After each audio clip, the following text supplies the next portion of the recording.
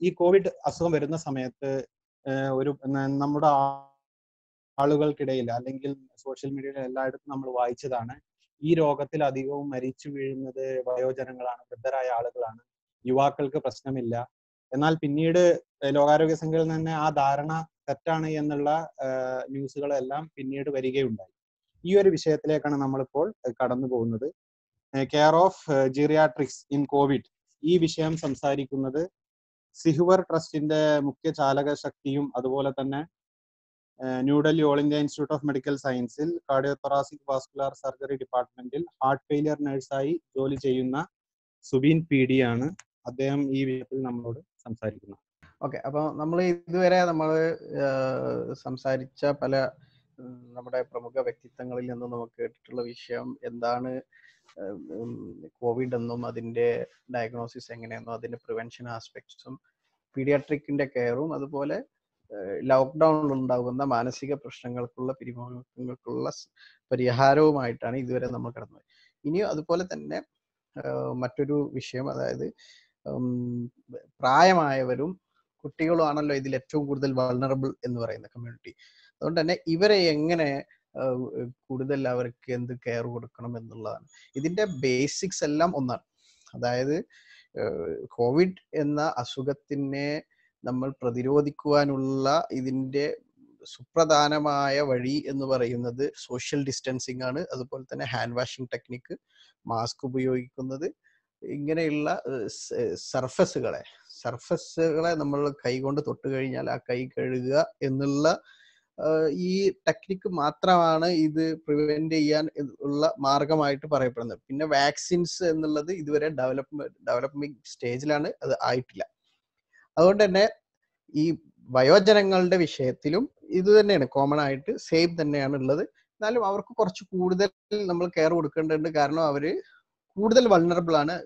Mainly ചെറിയ കുട്ടികളെ പോലെ തന്നെ അവരും ഡിപ്പെൻഡന്റ് ആയിരിക്കും മിക്കവാറും. അതുകൊണ്ട് തന്നെ അവർക്ക് പലപ്പോഴും കെയർ കിട്ടാത്ത, നമുക്കറിയാലോ, ഒരുപാട് വൃദ്ധസദനങ്ങളും മറ്റും എല്ലാം ഉള്ള ഒരു കാലഘട്ടമാണ്.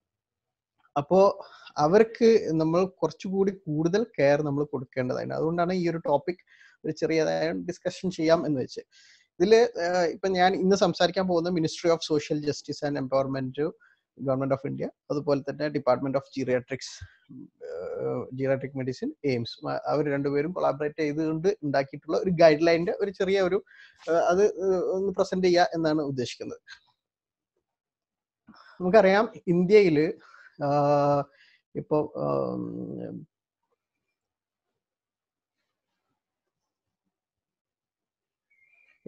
ഇന്ത്യയിൽ ഇപ്പോൾ കണക്ക് പ്രകാരം 2011 സെൻസസ് പ്രകാരം 16 കോടി സീനിയർ സിറ്റിസൺസ് ഉണ്ട് എന്നാണ് അറിയപ്പെടുന്നത്. ഇത് തന്നെ 60 മുതൽ 69 വരെ വയസ്സുള്ള സിറ്റിസൺസിന്റെ അളവ് 8.8 കോടിയാണെങ്കിൽ 70 മുതൽ 79 വരെ വയസ്സുള്ള ആളുകളുടെ കണക്ക് 6.4 കോടിയാണ്. അതിൽ മറ്റുള്ളവരുടെ അസിസ്റ്റൻസ് ആവശ്യമുള്ള, മെഡിക്കൽ അസിസ്റ്റൻസ് ആവശ്യമുള്ള 80 ഇയേഴ്സിന്റെ മേലെയുള്ള വയോജനങ്ങൾ എന്ന് പറയുന്നത് 2.8 കോടിയാണ്. അതുപോലെ തന്നെ വീടോ മറ്റോ ഇല്ലാത്ത മറ്റുള്ള എൽഡേഴ്സ് എന്ന് പറയുന്നത് 0.18 കോടിയാണ്. ഇതാണ് ഇതിന്റെ ഒരു സെൻസസ്. 2011 സെൻസസ് ആണ് കേട്ടോ. അപ്പൊ അതിനുശേഷം ഇപ്പോ അതിലും കൂടുതൽ വന്നിട്ടുണ്ടാവും. അത് നമുക്ക് ഇനി അറിയാൻ പോകുന്നേ ഉള്ളൂ. അപ്പോ ഇവര് നമുക്കറിയാം, വയോജനങ്ങളായതുകൊണ്ട് തന്നെ ഒരുപാട് അസുഖങ്ങൾ അവർക്കുണ്ടാകാം, പലതരത്തിലുള്ള അസുഖങ്ങൾ അല്ലെ. ഒരു 60 വയസ്സ് കഴിഞ്ഞാൽ അവർക്ക് കൂടുതലായും കാണപ്പെടുന്ന അസുഖങ്ങളിലാണ് നമുക്കറിയാം COPD, അതായത് ആസ്തമ പോലെയുള്ള, ബ്രോങ്കിയക്ടാസിസ് പോലെയുള്ള അസുഖങ്ങൾ ഉണ്ടാവാറുണ്ട്. അതുപോലെ ക്രോണിക് ഹാർട്ട് ഡിസീസ്, ഹൃദയ സംബന്ധമായിട്ടുള്ള അസുഖങ്ങൾ, കിഡ്നി സംബന്ധമായിട്ടുള്ള അസുഖങ്ങൾ, ലിവർ സംബന്ധമായിട്ടുള്ള അസുഖങ്ങൾ.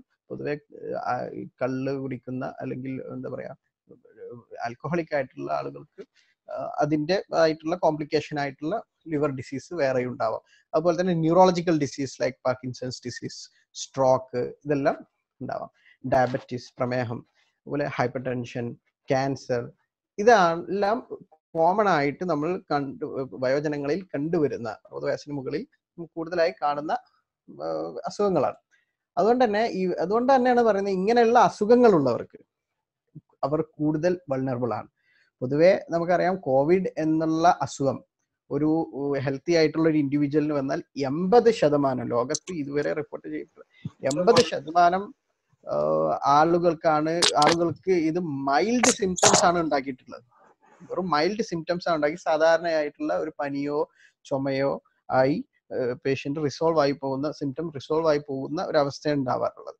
പക്ഷെ 15% ആളുകളിൽ ഇത് ക്രിട്ടിക്കൽ ആവാറുണ്ട്. പിന്നെ 5% ആളുകൾക്ക് എന്താ പറയാ ന്യൂമോണിയ എല്ലാം വന്ന് ക്രിട്ടിക്കൽ കെയറിലേക്ക് അഡ്മിഷൻ ആവശ്യമുള്ള വെന്റിലേറ്റർ പോലെയുള്ള സംവിധാനങ്ങൾ ആവശ്യമുള്ള നിലയിലേക്ക് പോകും. അപ്പോൾ 80% ഒരു പ്രശ്നം ഉണ്ടായാലും ബാക്കി 15% ക്രിട്ടിക്കൽ, ബാക്കി പിന്നെ വരുന്ന 5% വെരി ക്രിട്ടിക്കൽ. ഇതായിരിക്കും അവസ്ഥ.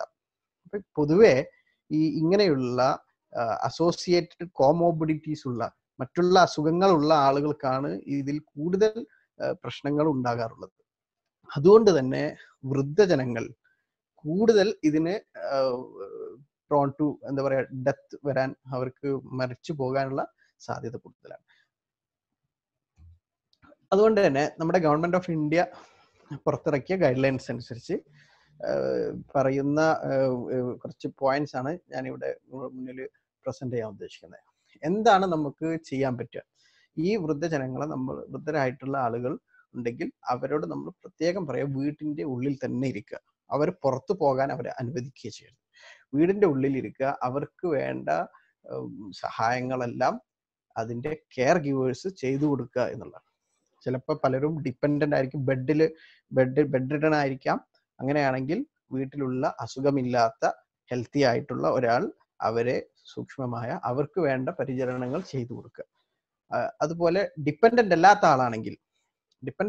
ആളാണെങ്കിൽ അവരോട് പറയാം വീടിൻ്റെ ഉള്ളിലേക്ക് ഇരിക്കുക. വിസിറ്റേഴ്സിനെ അവിടെ അലോ ചെയ്യാൻ പാടില്ല. അതുപോലെ തന്നെ നമ്മുടെ ചെറിയ എന്താ പറയാ ഗ്യാതറിങ് ഇങ്ങനെയുള്ളതെല്ലാം നമ്മൾ അവരോട് ഒഴിവാക്കാൻ പറയുക. അതുപോലെ വീടിന്റെ ഉള്ളിൽ, അതായത് വീടിന്റെ പരിസരത്തോ ഉള്ളിലോ അവരോട് എല്ലാ ദിവസവും നടക്കാൻ പറയുക.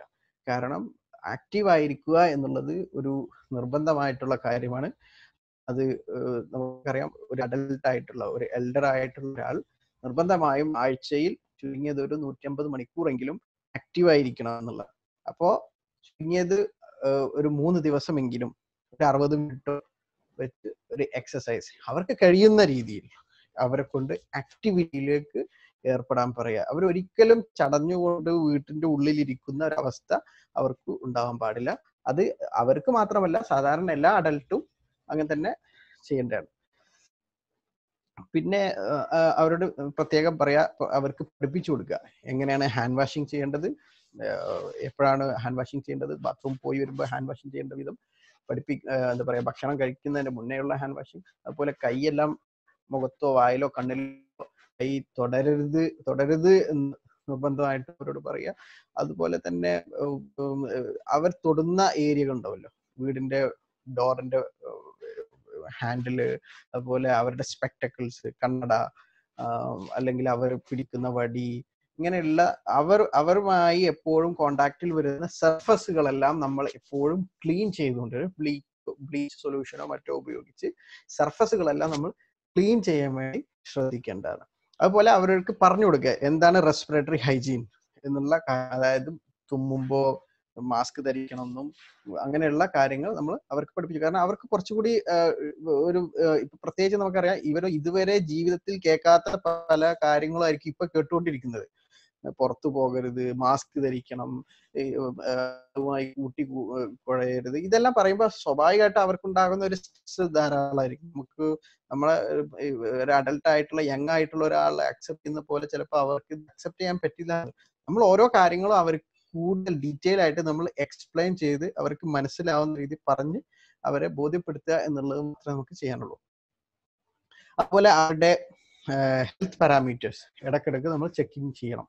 നമ്മൾ BP ചെക്ക് ചെയ്യുക, അവർക്ക് ചിലപ്പോൾ ഷുഗർ പേഷ്യൻസ് ആണെങ്കിൽ വീട്ടിൽ തന്നെ ഷുഗർ ചെക്ക് ചെയ്യാം, അവരുടെ വെയിറ്റ് ചെക്ക് ചെയ്യുക, പിന്നെ വേറെ വല്ല അസുഖങ്ങളോ മറ്റോ ഉണ്ടെങ്കിൽ അതിനുള്ള ചെക്കപ്സും കാര്യങ്ങളും നമ്മൾ റെഗുലർ ആയിട്ട് അവർക്ക് ചെയ്തു കൊടുക്കുക. അതുപോലെ തന്നെ അവരോട് പറയുക ഫാമിലി മെമ്പേഴ്സ്, നമ്മുടെ ഫാമിലി മെമ്പേഴ്സ് എല്ലാം അവരുമായി കറക്റ്റ് ടൈമിൽ അവരുമായി ഇന്ററാക്ഷൻ നടത്തുന്നുണ്ട് എന്നുള്ളത് നമ്മൾ ഉറപ്പുവരുത്തുക. ഒന്നുകിൽ അവരെ നേരിട്ട് പോയി കാണുക, അല്ലെങ്കിൽ വീഡിയോ കോൺഫറൻസിങ്ങോ ഫോൺ വഴി അവരെ കുറച്ച് മാനസികമായിട്ട് ഇതിലേക്ക് ഇൻവോൾവ് ചെയ്യിച്ച് അവരെ തൃപ്തിപ്പെടുത്തുക എന്നുള്ളതാണ്.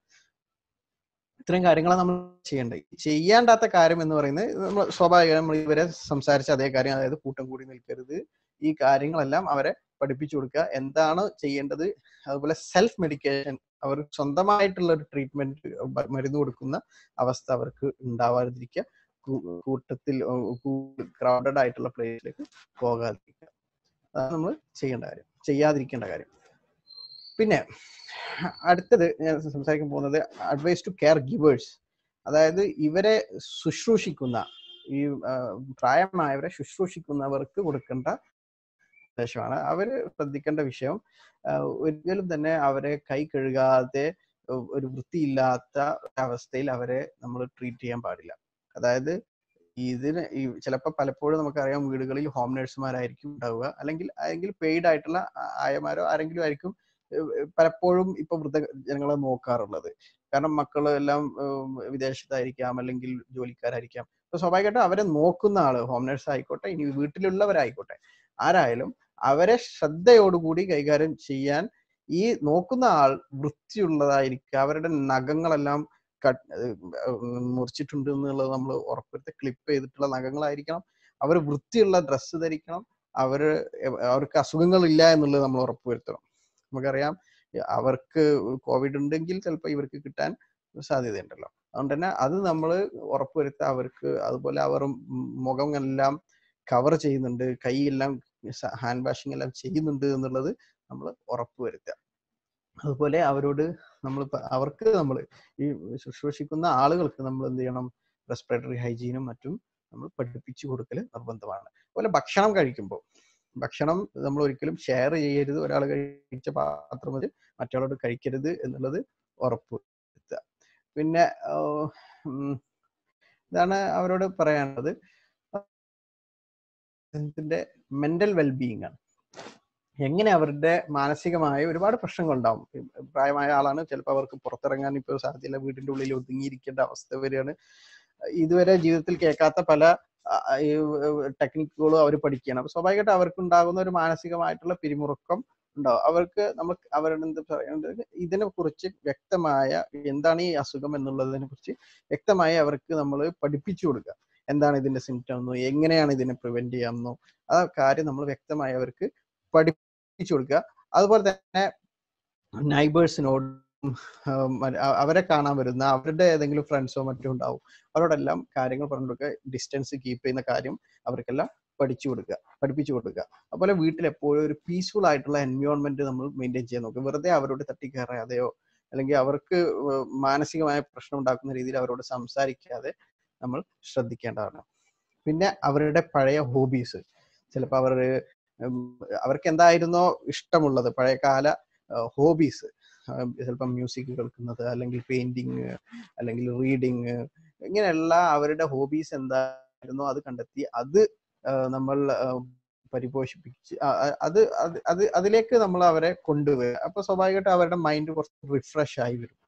അതുപോലെ നമുക്ക് ചെയ്യാനുള്ളതാണ് അവർക്ക് സത്യസന്ധമായിട്ടുള്ള ഇൻഫർമേഷൻ കൊടുക്കുക. നമുക്കറിയാം ഒരുപാട് ഇപ്പോൾ സോഷ്യൽ മീഡിയ എല്ലാം ഉപയോഗിക്കുന്നുണ്ട് തന്നെ, പലരും ചിലപ്പോൾ വാട്സപ്പ് എല്ലാം ഉപയോഗിക്കുന്നവരായിരിക്കും. അവർക്ക് കിട്ടുന്ന ഇൻഫർമേഷൻസ് എല്ലാം ശരിയായിക്കൊള്ളണമെന്നില്ല.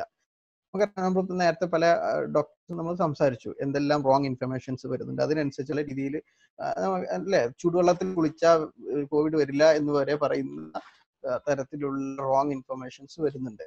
അപ്പോൾ ഇതെല്ലാം അവരോട് എന്താണോ ഇതിന്റെ സത്യാവസ്ഥ എന്നുള്ളത് നമ്മൾ അവർക്ക് പറഞ്ഞു ബോധ്യപ്പെടുത്തണം. അതുപോലെ ചിലപ്പോൾ അവര് ടൊബാക്കോ അല്ലെങ്കിൽ ആൽക്കഹോളിസം അല്ലെങ്കിൽ സ്മോക്കിംഗ് എല്ലാം ചെയ്യുന്നവരായിരിക്കും.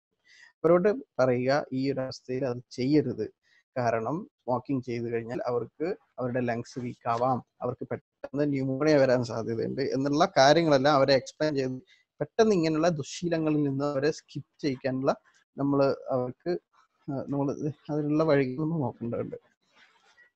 അതാണ് അവരുടെ മെന്റൽ ഹെൽത്തിനെ സ്റ്റെബിലൈസ് ചെയ്യാൻ. പിന്നെ നമ്മൾ ഡോക്ടർ അബ്ദുസലാം പറഞ്ഞിട്ടുള്ള ഒരുപാട് കാര്യങ്ങൾ അതെല്ലാം നമ്മൾ ഇതിലേക്ക് ഇൻവോൾവ് ചെയ്യേണ്ടതാണ്. പിന്നെ നമ്മൾ എന്ത് ചെയ്യണം, അവരെ ഒറ്റപ്പെടുത്താതിരിക്കാൻ നോക്കുക. അവർക്ക് എന്തെങ്കിലും റിക്രിയേഷൻ ആയിട്ട് അവർക്ക് ഏറ്റവും ഇഷ്ടമുള്ള ഇടക്ക് കുറച്ച് ദൂരം നിന്ന് അവരെ കാണിക്കുക, അവരോട് സംസാരിപ്പിക്കുക, അല്ലെങ്കിൽ ഫോണിലൂടെ വീഡിയോ കോൺഫറൻസിങ്ങിലൂടെ ചെയ്യിച്ചിട്ട് അവരെ നമ്മൾ ഇൻവോൾവ് ചെയ്യിച്ച് അവരുടെ മൈൻഡ് റിഫ്രഷ് ചെയ്ത് വെക്കുക എന്നുള്ളതാണ് നമ്മൾ ചെയ്യേണ്ടത്. ഇത്രയും കാര്യങ്ങളാണ് ഇവിടെ ഞാൻ പറയാൻ ഉദ്ദേശിച്ചത്. അപ്പോൾ നമുക്കറിയാം, ഒരു കാലത്ത് നമ്മളെ എല്ലാം നോക്കിയിരുന്നവരായിരിക്കും വൃദ്ധന്മാർ. ഇപ്പോൾ അവരെ നമ്മൾ ടേക്ക് കെയർ ചെയ്യുക എന്നുള്ളത് നമ്മളൊരു ബാധ്യതയാണ്. പലപ്പോഴും നമുക്കറിയാം, ഇതിപ്പോൾ വൃദ്ധന്മാരെ ബാധിക്കുന്ന അസുഖമാണ് എന്ന് പറഞ്ഞ് ചെറുപ്പക്കാരായിട്ടുള്ള ആളുകൾ ഇതിൽ ശ്രദ്ധ കൊടുക്കാതിരിക്കും. പക്ഷെ ആ ഒരു ഇതിൽ നിന്ന് മാറി അവർ കൂടി നമ്മുടെ ഒരു ഭാഗമാണ് എന്ന് മനസ്സിലാക്കിക്കൊണ്ട് അവരെ കൂടി നമ്മൾ ഇതിന്റെ ട്രീറ്റ്മെന്റിൽ ഉൾക്കൊള്ളിക്കാൻ വേണ്ടി ശ്രമിക്കുക. ഇത്രയാണ് സംസാരിക്കുക. എന്തെങ്കിലും സംശയങ്ങൾ മറ്റുണ്ടെങ്കിൽ അവസാനം ചോദിക്കാം.